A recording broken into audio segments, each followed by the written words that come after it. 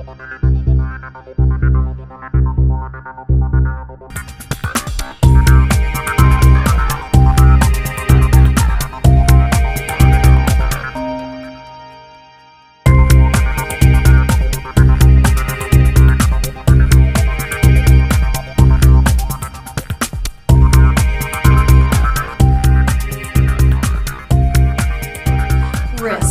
What is it?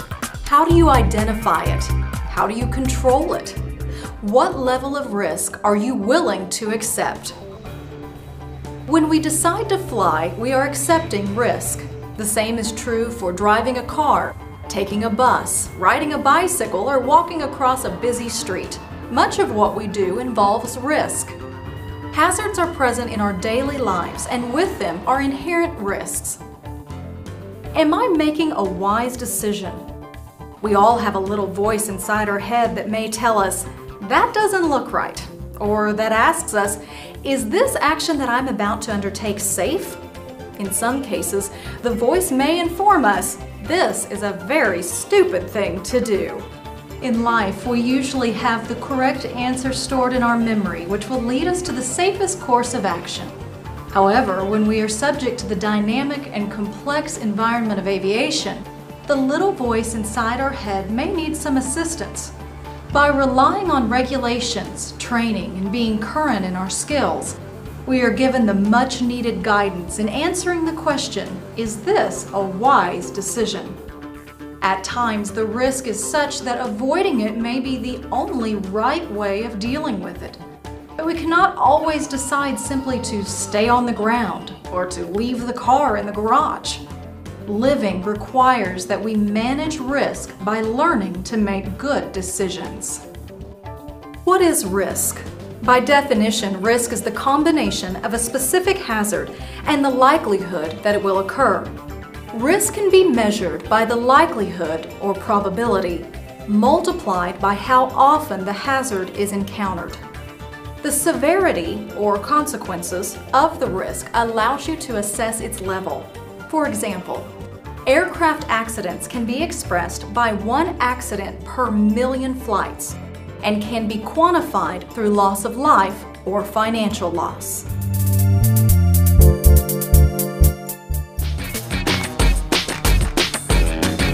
If we perceive something to be scary, painful, or unknown, it should be avoided at all costs. This is the notion of self-preservation. For most of us, putting ourselves into harm's way goes against our instinct for self-preservation and therefore constitutes an unnecessary risk. Okay, now it's time to try some spins.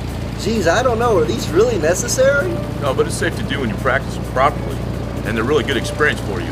Well, I'm really not that confident about doing it. Okay, as we enter the stall, I need you to add full right rudder.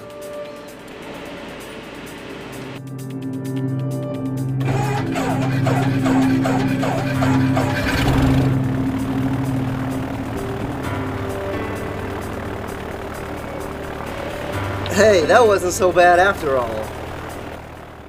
The flight instructor demonstrated to the student pilot that while spins are something to be avoided at all costs, spin recovery is an important skill for students to possess and helps them to gauge when a spin would become a necessary risk. Full right rudder.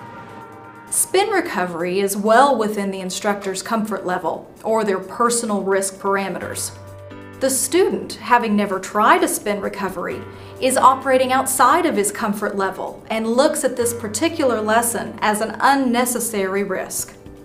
Upon recovery from the spin, the student realizes that he now has the ability to recover the aircraft. The risk manager, or in this case the instructor, sees that the student is better prepared in the event that this should happen in the future. However, the instructor points out to the student how much altitude is lost during the recovery and informs the student of the risk of performing the maneuver at too low an altitude. While in training, a student pilot's risk is managed by lesson plans and the supervision of the instructor.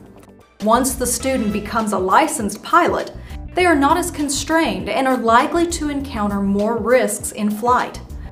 They may encounter weather that they've never experienced, They may fly more advanced aircraft, and they may undertake more complex trips that are longer in duration and require flying over unfamiliar terrain. Eventually, they will gain experience, but early on, new pilots may not even recognize some of the hazards. They will not have acquired the rule-based behavior patterns of a more experienced pilot. The student's lack of experience results in an inability to deal with high-risk situations.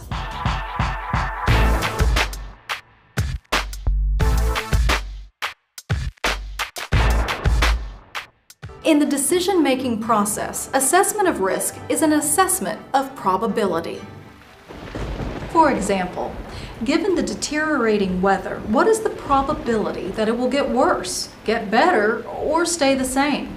Obtaining more information through contacting a flight service station can help a pilot refine their estimate of what will happen, but it still amounts to the ability to gauge probability. The same assessment is made when you contemplate a particular action. If I do A, what is the likelihood that B will happen, or could C or D happen? How well you estimate the odds depends on many things. In fact, all the same factors that influence pilot decision-making also influence one's ability to predict possible outcomes. Flying is a continuous process of decision-making. It involves the pilot, the aircraft, and the environment in which the flight is taking place. Most decisions we make are based on short-term and long-term memories. Short-term memories are based on what we see and hear on a daily basis and are quickly lost. If information needs to be accessed time and again, it will more likely be stored into long-term memory, and this is typically accomplished through repetition or training. Additionally, maintaining currency in the aircraft affects long-term memory and should be an important consideration. For example, a pilot and a passenger are flying towards a thunderstorm. The pilot notes that the storm is nearly 5 miles away and decides to press on. The passenger, upon hearing this information, becomes uncomfortable with that decision and wonders if they should turn back. Both individuals are in the same situation, yet the pilot decides that it is safe, determining it a low-risk situation. How is it that they view the level of risk so differently? Because both are drawing from past experiences stored in their long and short-term memories. The pilot has been in this situation before and knows it to be safe and low risk. The passenger may be remembering some thunderstorms he experienced on the ground and found it to be a not too pleasant experience and relates it to the current flight situation. Their perception of risk is different, and they must communicate this to one another openly to aid the passenger in feeling more at ease.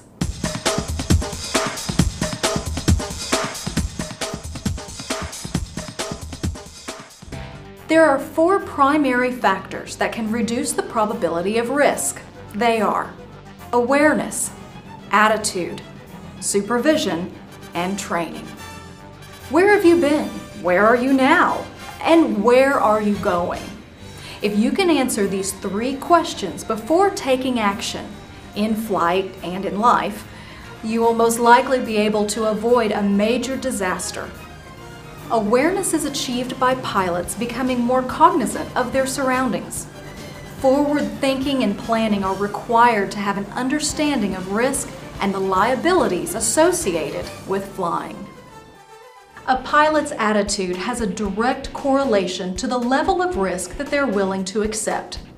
A pilot's reputation, crew and passenger expectations, disciplinary issues, job security, and ego can be a part of the equation of a pilot's attitude toward decision-making and their level of risk acceptance. Supervision acts as a control to minimize risk. This can be as simple as a manager ensuring that approved cockpit procedures are being followed. However, with privately owned aircraft, the pilot is the supervisor and manager. They provide their own oversight. While following all the rules and regulations can help a pilot self-assess, It must be realized that they are the ones responsible for policing their own personal, physiological, and psychological state to ensure that they are not the major risk to having a safe flight. Just because you may not be a professional pilot does not mean you should not try to fly like one. Obtain as many certifications and gain as much training as possible. With more training, you are more likely to conduct a more accurate risk assessment of yourself and your environment. A professional approach is a risk reducer. Every flight requires forethought and planning, placing further emphasis on the importance of flight preparation.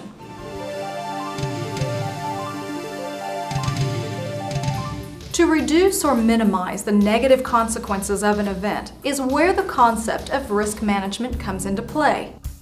In general aviation, this term is frequently used in the context of making decisions about how to best handle situations that affect the safety of flight. Risk management is the process of identifying hazards, assessing risks, making a decision, implementing the decision, and monitoring the results. Being able to manage risk effectively reflects a decision in good management. Risk management is the ability to identify and control risks according to a set of preconceived parameters. But who sets these parameters, and why are they important? Parameters can be set from a variety of sources, such as the FAA, the organization, management, the flight crew, the pilot in command, or PIC, as well as others. It is predominantly the PIC that is responsible for setting the risk parameters and is the key component for preventing accidents. One primary objective of this training is to assist pilots in being able to recognize the risk associated with their aviation operation and how to set their own personal risk parameters. It's true that what one pilot would consider to be an unacceptable risk would be different for another pilot who has the past experience, knowledge, and skill for that situation. Much can be gained by simply listening and observing others and how they relate to risk every day, experiencing common situations in an aviation environment. History has repeatedly demonstrated the importance of having all crew members share the same perception of risk. This is a key step in risk management. Consult and involve the people who will be affected by the decision-making process. Having everyone on the same sheet of music gives everyone a common frame of reference.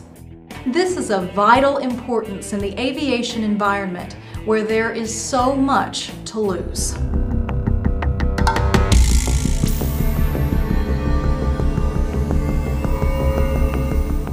The GAR model is a common risk management tool.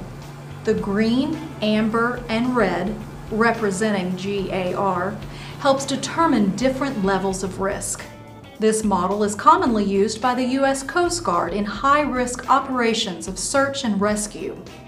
The Coast Guard has identified 6 elements that affect the potential level of risk. They are supervision, planning, crew selection, crew fitness, the environment, and flight complexity.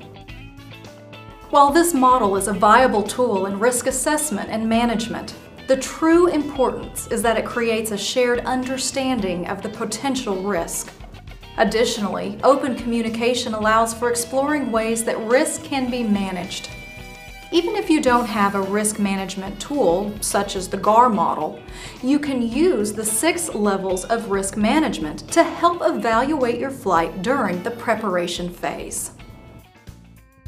With supervision, consider the type, quality, and quantity of the organization and crew supervision, the means of cross-checking and monitoring of information. If you are a private pilot, you are the supervisor. Have you established standard operating procedures and guidelines? Do you have an effective checklist for your operation? These procedures will help aid in accountability when it comes to assessing risk. When considering planning, do you make time available for the amount of preparation needed for the flight? Is the important information current and available? Spending time in pre-flight planning will help one to counter risk. If you are planning a trip that risks you flying at night when you are not qualified to do so, try planning backwards from the goal. For instance, if I want to arrive at my destination before dark, I will have to depart before 4 p.m. If I'm not airborne before this time, I will not